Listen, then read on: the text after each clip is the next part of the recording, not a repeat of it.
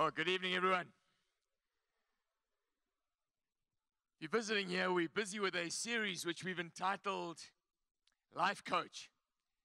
Now, in a practical sense, what a life coach does is he gets you unstuck when you're in trouble. So you might get a life coach to help you if you've got trouble in your relationships or at work, etc. Now, we know the Holy Spirit is our life coach. And he takes us on and he guides us and he helps us get unstuck on our spiritual journey.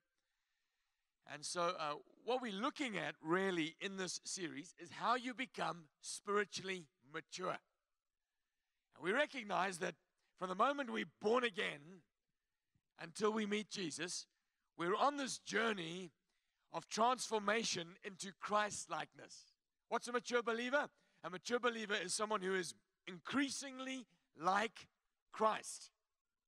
Till Christ be formed in us, is what Paul said to the Galatians.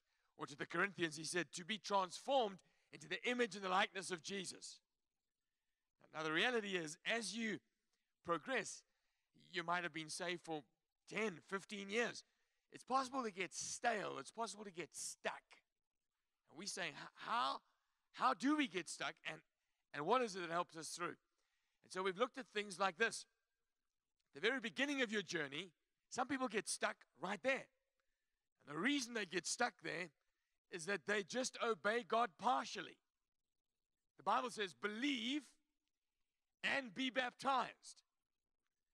I challenge you to go into Scripture and find anywhere in the book of Acts where believers believed, and then 3 or 4 years later they decided, oh, that's a good idea. Maybe we should take him up on his offer to get baptized and get baptized then. They believed and then they got baptized. And that radical move of following Jesus ensures that the trajectory from start is strong and healthy. So we dealt with that first week. Then we looked at people getting stuck because they just put the Bible down. You'll get stuck that way spiritually because you'll start to listen to what other people think. You will start to take your cue from the world and other places, and you'll take a serious detour in your faith. And so we spoke a few Sunday nights ago about having a love and discipline for the Word. And that helps us in our spiritual journey. We talked about getting stuck when you get hurt and isolate yourself and decide you're going to do your faith by yourself and you'll just pop in every now and again to church. Church is not perfect. And it could be that it has hurt you.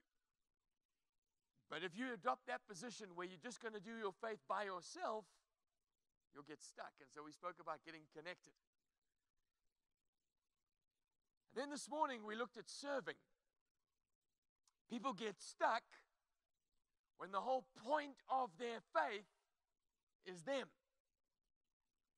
When they become selfish and start to center everything in their spirituality around themselves and their own well-being.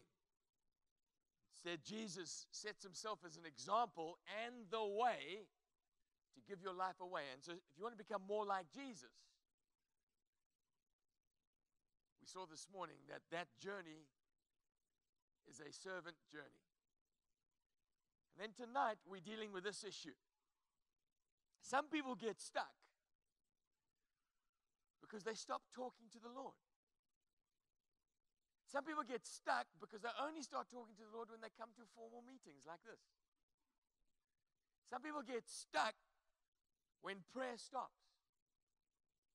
They're saved, they're going to heaven, but things stall, get stale. And so we were going to devote a whole evening to preaching on this subject and inspiring you. But we felt to do something a little different here this evening. So hang on to your seatbelts. Vic Roberts is going to come and preach for a moment and give us a biblical motivation for prayer. And then we're going to stand and we're going to pray like we've never prayed before on a Sunday night. I really am believing tonight that we're going to knock on the windows of heaven. And we're going to be praying as Jesus prayed, let your kingdom come on earth as it is in heaven. You young guys who've been worshiping radically here, if you have something passionate on your heart tonight to pray about, you'll have an opportunity to take the mic. So don't worry if you're visiting here this evening. No one's going to come and throw this mic into your hand. No one's going to expose you, put the spotlight on you. But we do want to call out together to God in prayer. And I'm trusting that tonight will be like a kickstart for many of us to take our prayer to another level. It doesn't make you a first-grade Christian if you pray more than somebody else. But what it does do is that when you engage with heaven, it gets you through the mud that you've got stuck in. One of the things we're going to do this evening is we're going to beam in one of our church planters from England. And we're going to talk to them. We're going to pray for England. We're going to pray for many things. But before we do, this is Vic Roberts. Why don't you welcome him? Courage the guy.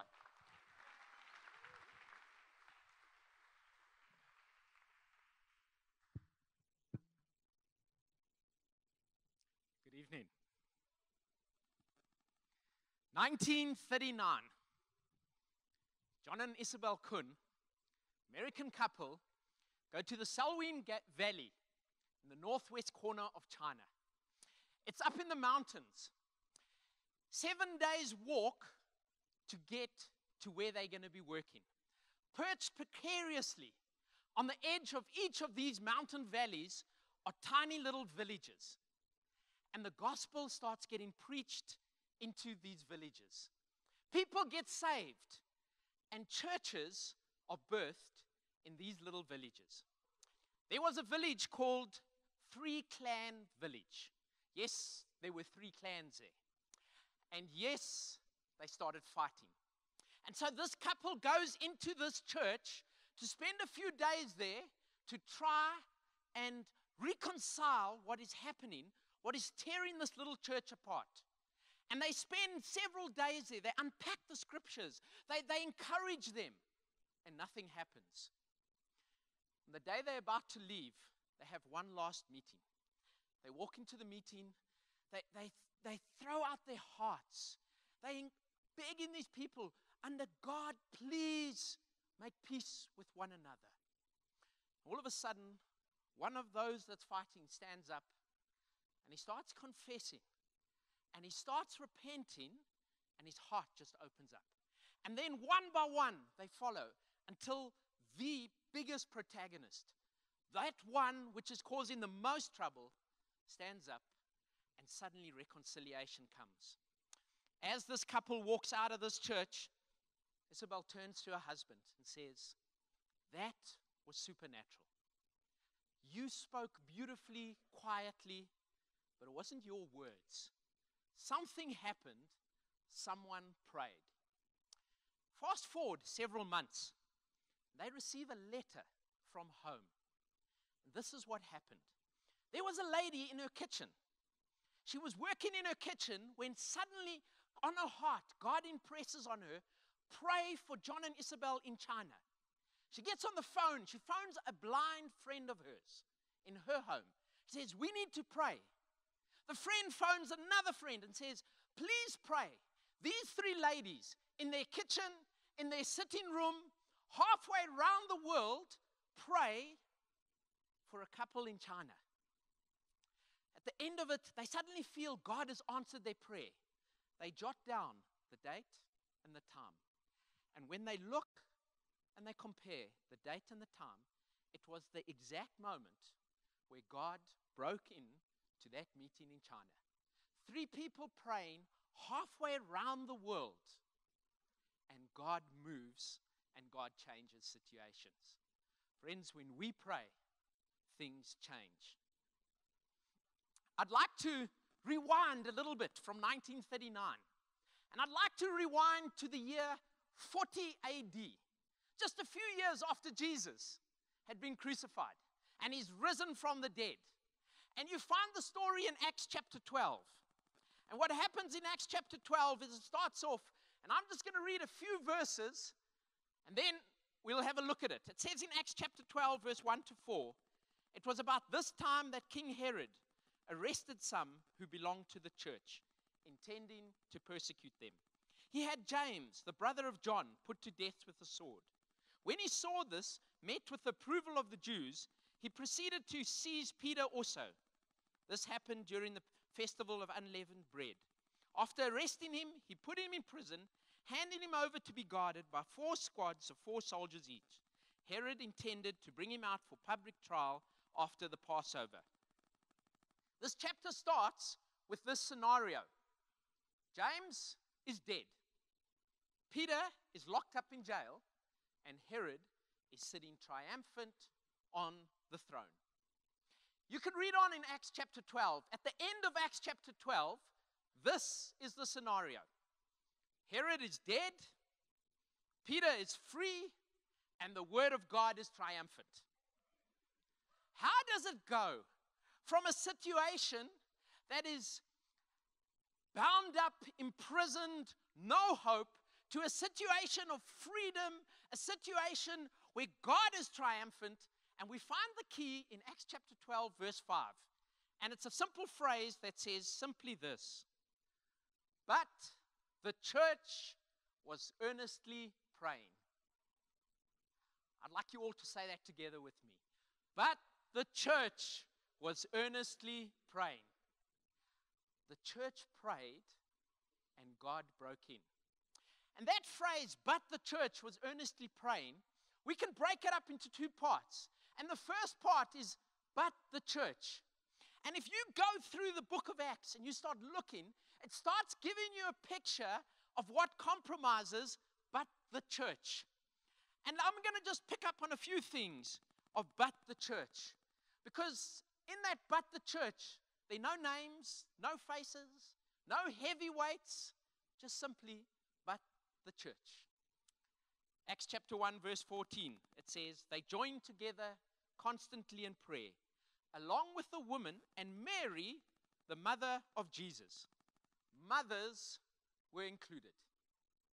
Mothers form part of but the church. Acts chapter 2, verse 17. Your sons and daughters will prophesy. Children were part of that. Acts chapter 16, verse 14. One of those listening was a woman named Lydia, a dealer in purple cloth. Rich businesswomen were included in that. Acts chapter 21, verse 9.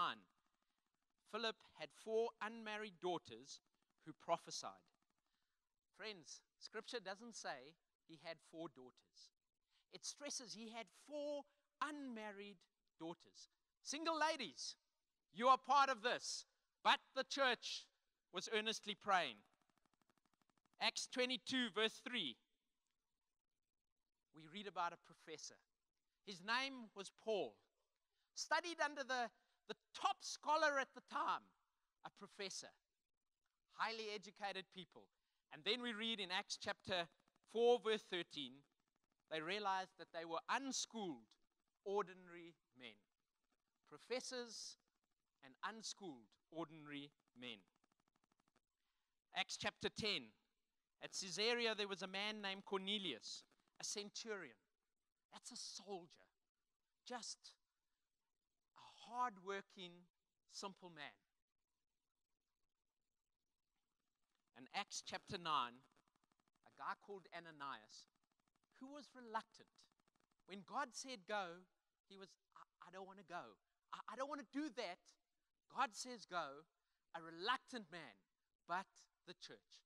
Mothers, children, business people, rich, poor, educated, uneducated, but the church.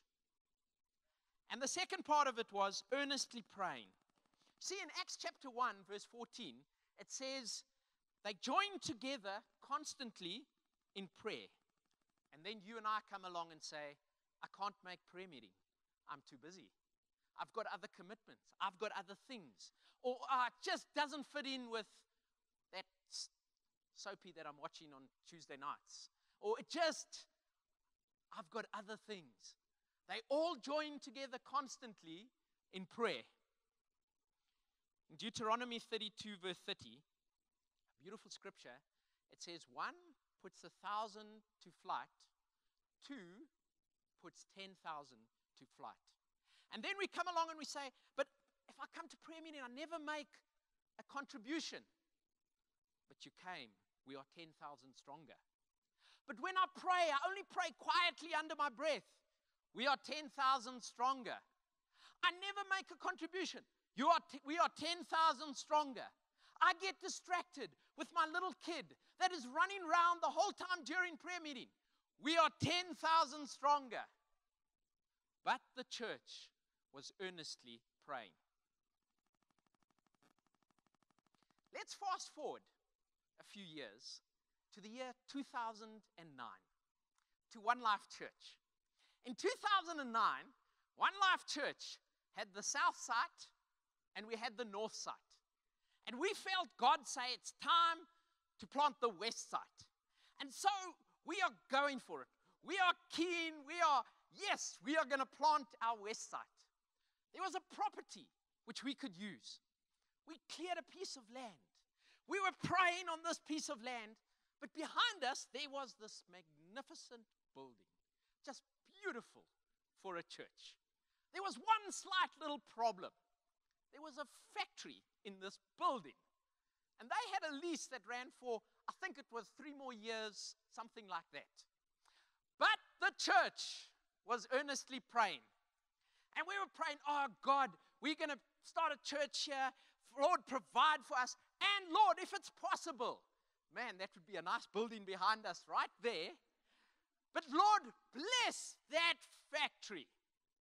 Bless them. You know what happened? Over a 2-month period, that the orders started coming in so abundantly to that factory that their premises got too small for them to use. Within 2 months, they had to move in larger premises, and the West meets in that factory right now. But the church was earnestly praying.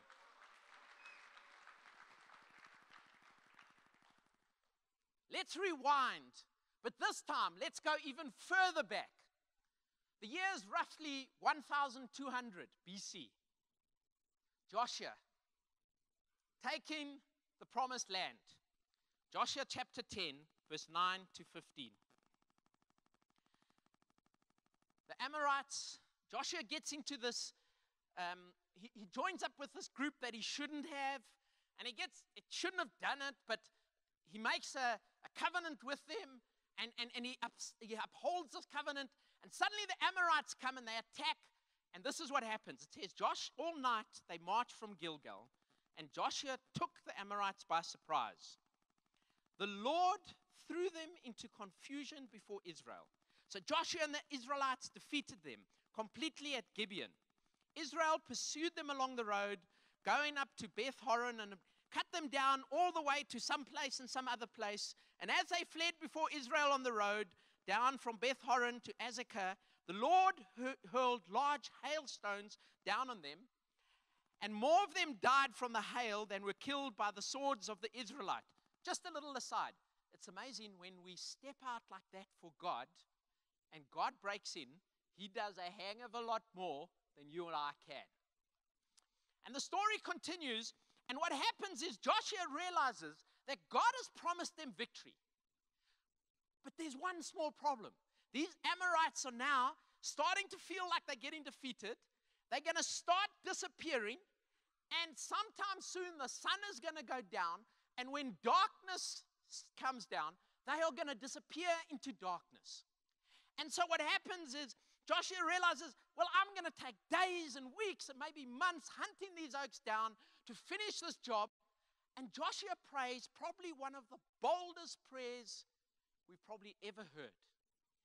And we read it here, and he says this in verse 12. It says, Joshua said to the Lord in the presence of Israel, sun, stand still over Gibeon. And it says in verse 13, so the sun stood still. Friends, that little passage of scripture should give us so much courage. It says in James that the prayer of a righteous person is powerful and effective. It says in 1 Peter chapter 3 that God hears the prayers of the righteous. If you and I are saved, we are righteous before God. And God hears our prayers, and they're powerful and effective. And Joshua stands up and he prays, a righteous man before God, and he says, sun, stand still. Friends, this is why that should give you and I so much courage. Because Joshua prayed the wrong thing. I don't know if you've ever thought about it. But what we know today is the sun does not move. The earth rotates, and the sun stands still all the time. Joshua should have prayed, earth stop spinning, and then things were to stand still. He even prayed the wrong prayer, and God hears him, and the earth stops spinning, and they win an almighty battle. Lord, I don't know what words to use. Lord, but Joshua prayed, sun, stand still. Lord, I don't know how to pray. Joshua got the words wrong, but God saw his heart, God saw his faith, and the sun stood still, and Israel won a mighty, mighty battle. But the church was earnestly praying. Let's fast forward one last time to the 18th of March, 2018. And let's go to about 7:30 a.m. 3 men met in a little lounge in the corner, just over there, behind the black curtain. And for about 10 minutes, middle-aged guy, 2 guys just out of school, young guys, spent some time praying. And they prayed specifically to God, asking God to put a few things on their heart and to pray. One of the things they prayed was, Lord, we pray for people to get baptized. At that moment, no one was getting baptized today. Just after that, Jonathan went to someone and said, I want to get baptized tonight. Before the service started, 9 o'clock this morning, a lady had come up and said, I want to get baptized. I can't do it today, but I'll do it next week. But the church was earnestly praying. Those 3 guys prayed for people to get saved. I'm trusting if you here tonight and you don't know Jesus, that before you walk out of those doors, you are going to surrender to that most loving, amazing King of Kings in the whole world. But this morning, people got saved right here. But the church was earnestly praying. They prayed for people to get healed. And they prayed specifically for blood disorders. During the service, a man stands up and he says, God has put it on my heart to pray for people this morning in the service, and particularly people who have heart problems. The heart pumps blood. I don't know, haven't heard yet if anyone has got healed. But 3 guys sitting there pray, and someone stands up that didn't know what was going on, and he says, God is saying the same thing. But the church was earnestly praying.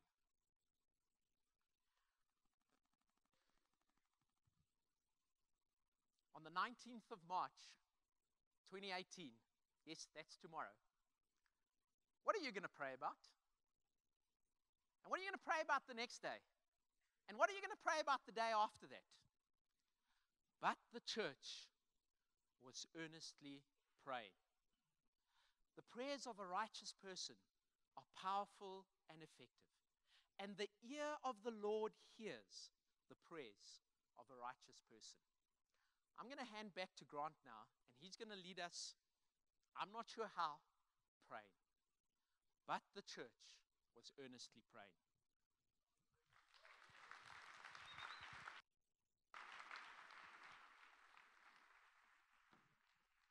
One of the band can come forward, please. Let's stand, everyone.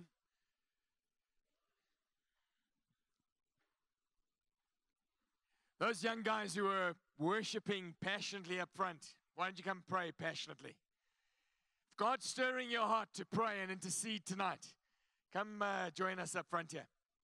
Don't worry, no one's going to chuck a mic in your hand. But you're within reach of grabbing it and leading us.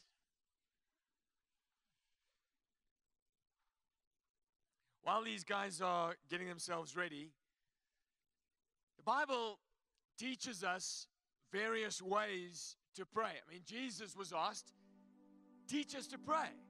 And so he said, the Lord's Prayer, and from that moment, people have sort of used it as a type of liturgy. But it's a great method of praying too. Our Father, beginning to worship Him. Holy is your name, getting your attention toward heaven. And then you can move through it that way. I want to give you a way that I use in most my personal prayer. The acronym ACTS helps me. A, C, T, S, ACTS. A for adore. We've been adoring God tonight. C for confession. If there's anything on your heart right now that's troubling you, all eyes closed, just take it before the throne. Do you know that if you've been up to nonsense, you don't have to go through penance, punishment. Just put it before the throne right now. Because sin, guilt, and that sort of stuff puts an obstruction between you and heaven. God has given us a way for it to be cleansed. As we repent, confess our sins to Him, He washes them and He forgets them and He remembers them no more. Is there anything on your heart that's troubling you right now? Just present it before the throne.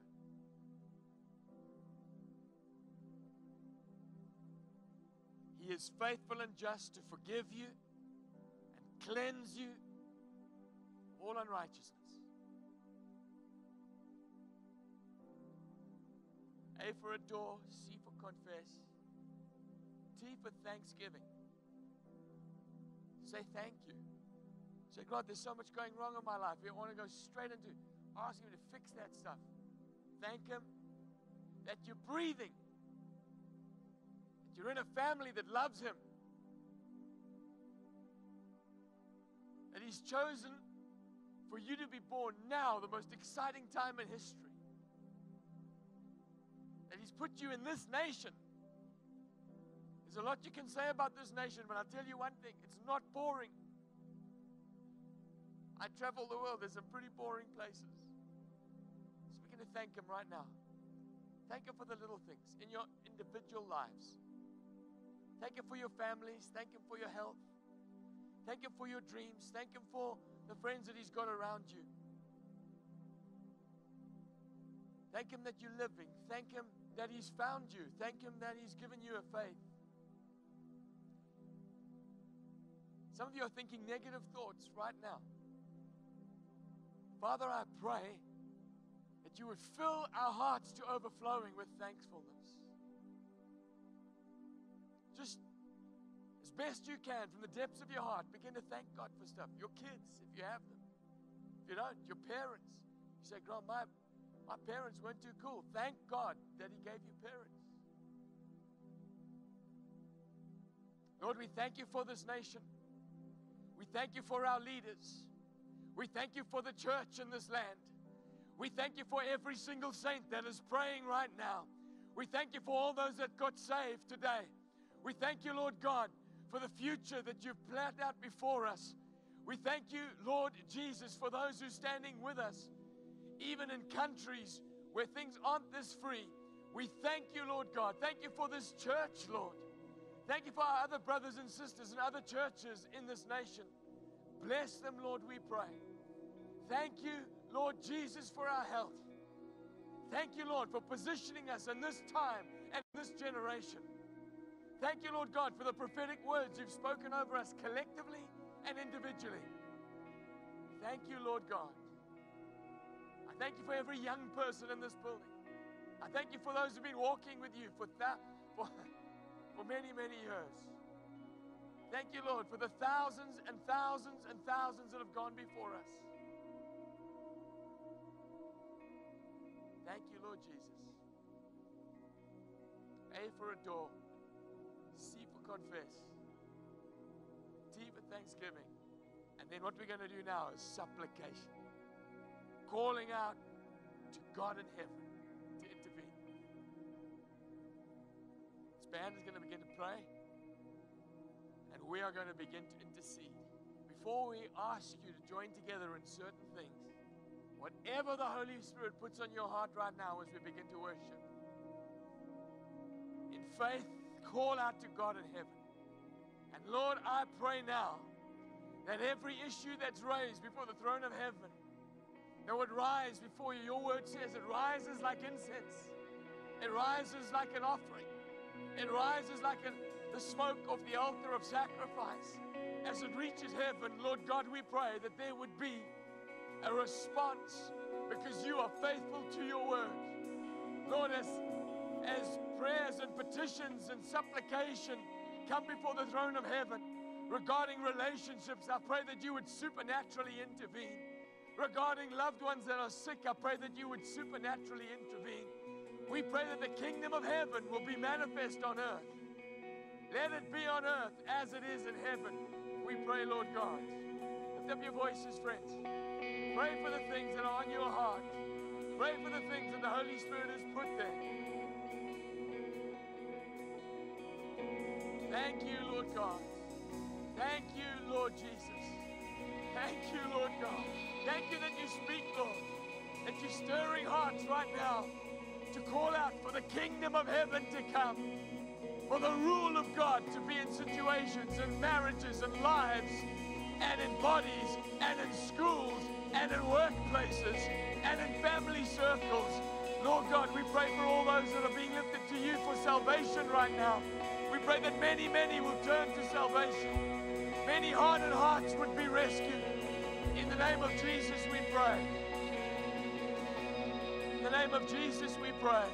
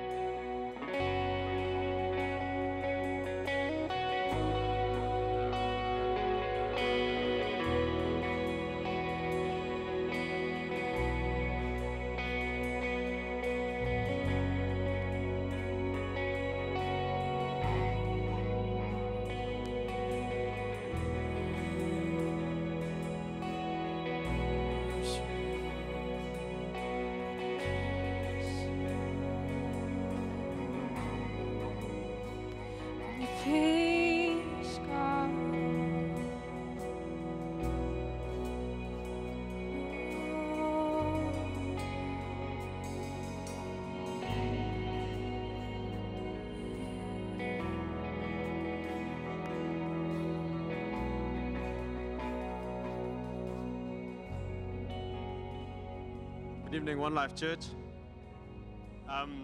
This past week, a couple of us D-teamers had an amazing privilege of going to Dundee on mission, and it was such an incredible privilege. And we were able to just go out and speak to people.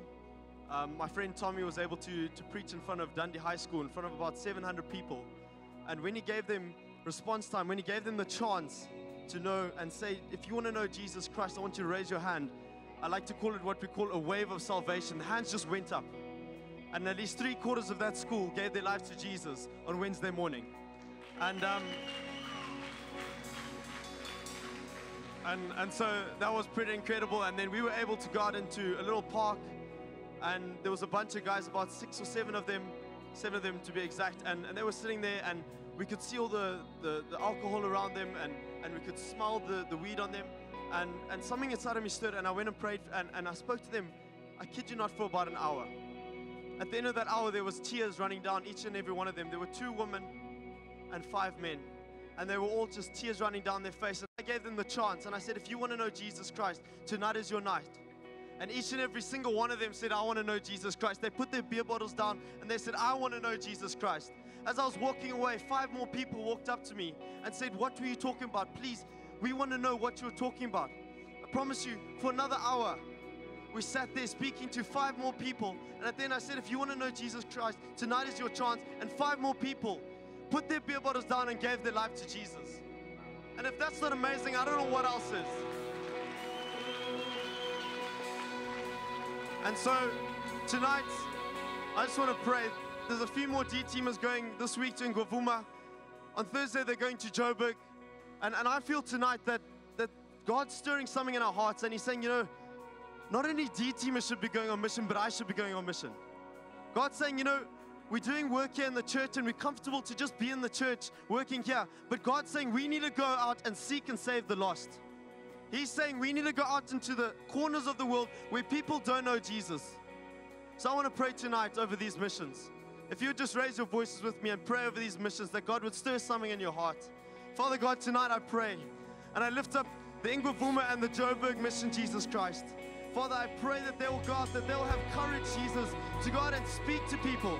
Father, I pray that you would just lift them, give them a boldness as they speak to people and let them know about you, Jesus Christ. I pray for the miracle of salvation, Jesus. I pray that we get the privilege to go out and speak your word, Jesus Christ, to just spread the gospel, Father God. And I pray tonight that there's people here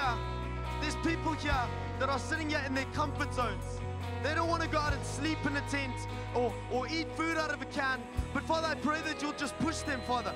Press on their hearts that they need to get out there and seek and save the lost, Father God. That they will go out there and they will spend thousands of rand just for that one salvation, and they'll come back knowing that it was all worth it, Jesus.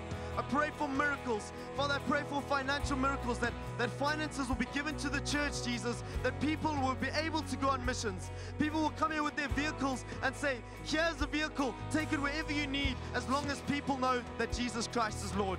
I pray right now, Father, I pray for courage, that people will step out. People will just come out and say, this is me, I want to go. Father, I pray that you'll just highlight a place, highlight a country, highlight a town, and people will not hesitate.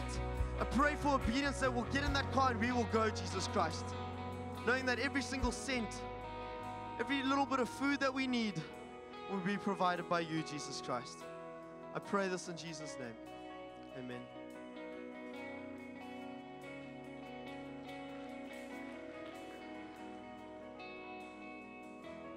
Seeing that Vic has been going fast forward and backtracking, let me take you back somewhere between 15 and 20 years. A young man arrived in Maritzburg on a type of mission in schools, and he met his wife here, and he got baptized here. I remember his baptism. Then he started working as a lawyer. It didn't take long before he was on this team as an elder and working as an attorney, had some kids, elder here, and then God put on his heart to go and plant a church in England. And so he went across to York. His name is Charles Walters, his wife Kath, two beautiful daughters. And they planted a church. He went across there. He had to write his solicitor's exam, started practicing, only needed to practice for just a little bit over a year, and the church was up and running. So he's on the screen tonight, I believe. Is he live? Charlie, good to see you. Good to see you, Grant. So this is not a prayer meeting night. This is Sunday night church. So hello, girls. Good to see you. Hello. My word. That's Karen and Rach and his wife, Kath. Charlie, I don't know. Can you see anything here? Oh, it's wonderful, man. We've got tears in our eyes. And so we've got some young guys that have just come back from mission themselves. And what are all those pictures behind you first to start with? Those are, every year we go on holiday and we just tell a story with the goodness of God in times of rest and times of play. So those are just family pictures. Wow. So, Charlie, maybe just give us, because there are a lot of people here who've seen your face now for the very first time and new to church. I've told them a little bit of your journey, but just tell them what you're experiencing right now. We're experiencing a wonderful shift in the church. We meet in a secondary school hall, which is about 2.5 miles north of the city center. And God's stirring us to think of a city center place to express and proclaim that Jesus Christ is Lord in this beautiful city. Wow. We have families joining us who are versed in the Word and who have a heart to reach out, and they are strengthening us. We are also meeting and serving people who live very broken lives and who are in great distress. So it's the whole beautiful, glorious, messy mix. Wow. Wow. Uh, Wow. we are busy as a church. There's outreach into care homes. There are 3 care homes that we go and provide services to. There's a group for young mums and their children. They go for a walk. They talk about all the different things that crop up. We have a group that meets with people who have some really long-standing chronic issues, and there is a heart of service, a heart of care, a heart of nurture, also some robust discussion with lifestyle choices. So there is lots of life. We've got a youth group that meets. There's some of them that meet on a Wednesday, some of them meet on a Friday. That's fantastic. Charles, can I butt in there for a sec? I'm Sure. assuming that Corin and Rachel are involved in one of those. Yes, they are. Yeah, they're wonderfully part of that.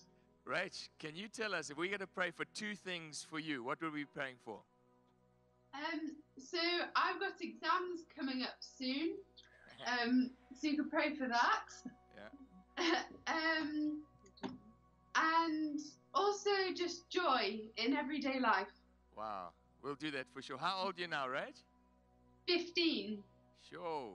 There we go. And Kath, what can we pray for you? I think for wisdom in the next season for church, we do feel it's an exciting new thing that God is doing. So we've been going for 10 years now, and there's just something wonderful that has shifted. There's some strong couples coming in, which is exciting for us in terms of leadership. So just for wisdom, for when to perhaps bring them onto eldership with us, that would be amazing. Okay, it's great. And Corin, how old are you now? 13. 13, wow. And give us one thing to pray for you. Well, I've just picked the subjects I'm going to take at school, so just that's been the right choice and that will go well. Okay, fantastic. We'll do it for sure. Guys, it's so good to see your faces. And what we're going to do is we'll turn off now and we will get these hundreds of people to stand and pray for the Walters family.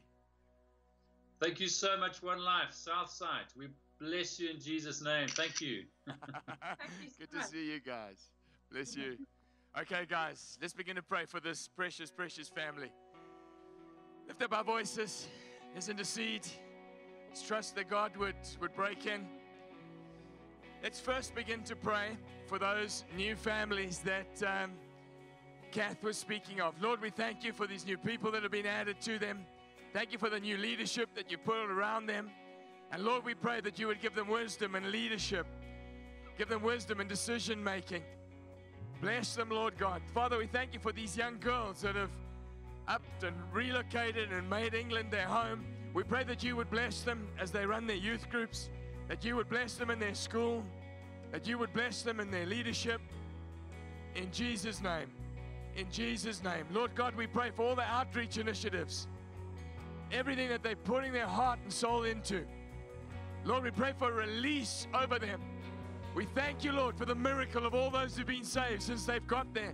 But Lord, we pray that heaven be opened. We pray, Father, that from them people would go and plant churches. From them nations would be touched. Lord, we pray for a great revival amongst the young people around them. In Jesus' name. In Jesus' name. I want to pray for those young girls for a moment. The schooling there is slightly different in England. And from what I understand, Rachel, the older one, is like a head girl there in a school, and it's a big school. And you heard they started 2 youth groups now. And England's very different to here. The schools are very different. You can't go into an English school and do what our D team did. Preach to 700 young people. They just won't let you do it.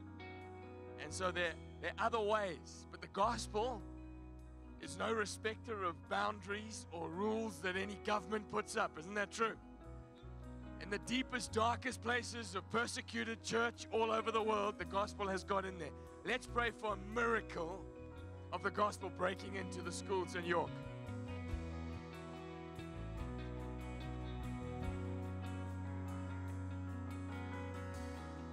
Well, let us pray for the schools in York. Jesus Christ, right now, I lift up the schools in York to you, Father God. And I pray, Father, that your hand will be in there, Father, in the midst of those children, in the midst of those scholars, Father God, that you will be there, Jesus Christ. I pray that you'll just soften the hearts of the principals, of the teachers, that they will allow us, Father God, that you will allow the word of Jesus to just penetrate deep within there, Father God. I pray that the government will just see things differently, Father God. They'll see things from Jesus' perspective, Father. And I pray, Jesus, right now, that, Father, your hand will be there, Father God. I pray, Father, for a change of hearts, Father, for a softening of hearts, Father God. I pray that it'll no longer be uncool to have a Bible. Father, I pray that those youth groups will just thrive in your name, Father. That people will be there every Friday night, to whichever night they have a Jesus, they'll be there and they'll be on fire for you, Father. They'll be passionate and burning for your name, Father.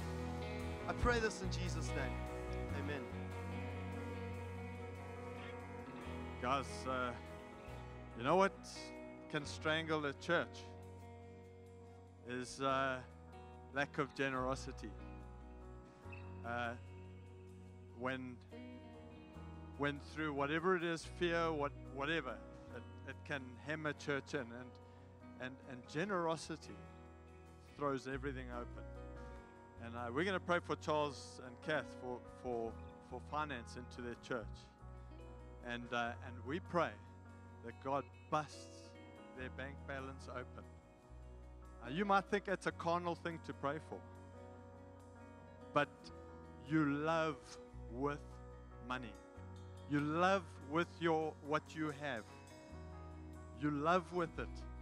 God has given it to you to love with. Okay, so we're going to pray, and we're going to pray that the heavens over that church in York burst open with finances from heaven.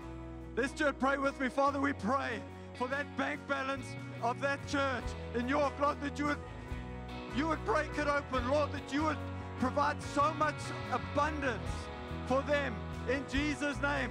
Pray with me, church.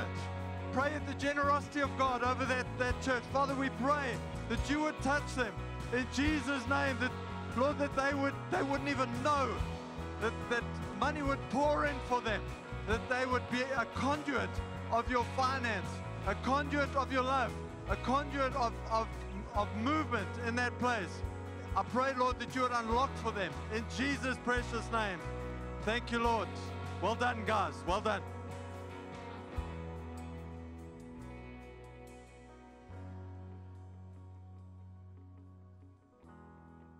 Charles Walters, the lawyer. He always has his shirt tucked in. And he always has his hair in a side parting. He got married and he had 2 little girls. He'd bought a home and he was setting up a life for himself, and God said, go. The only thing he had to go on was that he had a memory of York when he was on rugby tour in his matric year. He went on tour through England, and he was driving, his bus was going through York, and he just felt God say to him, he was a believer in those days, that he's got a future in this city. And somehow when we were praying like this in a prayer meeting, praying as elders as we pray, because God has called us as a church, not just to take the gospel to Maritzburg, Dundee, and Joburg, but to the corners of the earth. I wonder if there's another Charlie Walters in this building tonight. And not just one, many. God has been stirring your hearts, and it might not be this year. You might still have to meet your wife and have your kid and be reminded of that place. But God has a destiny for every one of you that are here. For some of you, it's this nation. But I believe others, it's the nations of the world. Some of us, like myself, come and go from the nations of the world, but the others might be going. You are going. You know, the amazing thing when you talk to Charlie and Kath, they don't talk about coming back here. They don't talk about this being their country. Their daughters sound like English, don't they? Please pray for help for my exams. Whatever exams are. But mom and dad, their hearts have been knit to that God-forsaken place. Let's just close our eyes for a moment. If you believe God is stirring you, I'm not even going to open my eyes. Too scared to see in case someone very close to me puts their hands in the sky. But if God is saying, the nations of the earth, just lift your hands toward heaven and say, Lord, here am I, send me. Here am I, send me. Lord, I pray that you would continue and complete the work that you have started. As a church, Lord, we say, we will give our best away.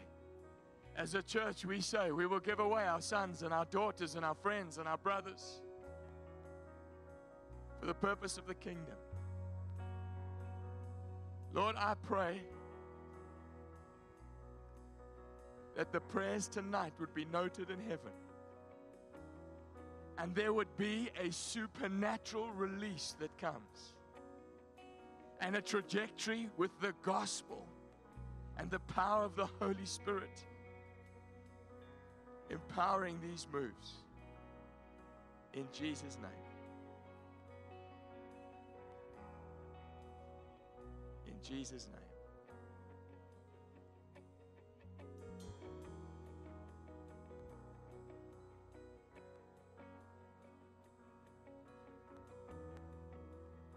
I haven't got too much longer, friends, but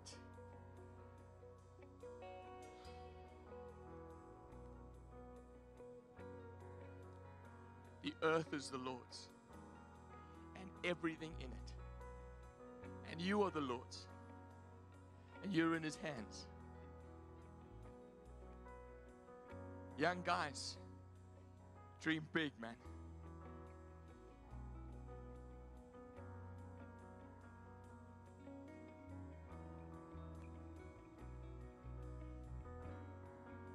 I really believe that we've seen nothing yet in terms of God, what God has in store for us as a people.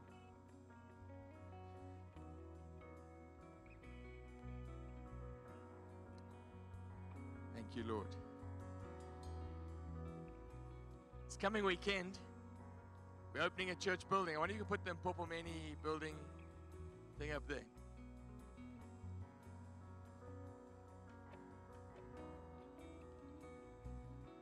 No, not that one. Surely there's one that's finished. Okay, this site is in the township on the other side of Mpopomeni. And surely there's one that's finished. I promise you, this has a roof on it, it has concrete on the floor, and it has half a wall around it. I wonder if we could pray for that site in Mpopomeni. They are inviting their friends far and wide. You know, you can only ever open a building once. This is their once. Remember when Nehemiah finished his wall? He had the musicians go on top of it. God was glorified in that moment as their wall was finished. This weekend, they're trusting for hundreds and hundreds of unsaved people to come and hear the gospel in this building that God has given them. Let's pray that happens. Lift up your voices, friends. Popomeni is one of our sites. Lord, we thank you for the miracle of this building. We thank you for the provision that has come to provide this piece of land, this house, these buildings on the side and in this hall. And we pray this weekend, Lord God, that hundreds and hundreds of unchurched people would come in, that they wouldn't have even room enough to fit. We pray, Lord, they'll be sitting on the outside, that as the guy who preaches the word, that many, many would be saved. And this would be the beginning of a revival in that place, Lord God. And that from Mpopomeni, from this building, that other buildings would be planted and other churches would be set up. In Jesus' name. In Jesus' name.